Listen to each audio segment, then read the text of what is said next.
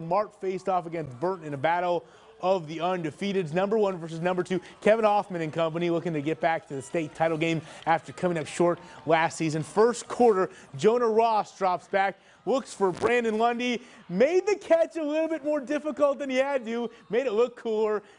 Counts all the same, 7-0 Mart at that point in the game. Second quarter, Ross said that work. I'll look for Lundy once again. This one is just a sick catch, one-handed.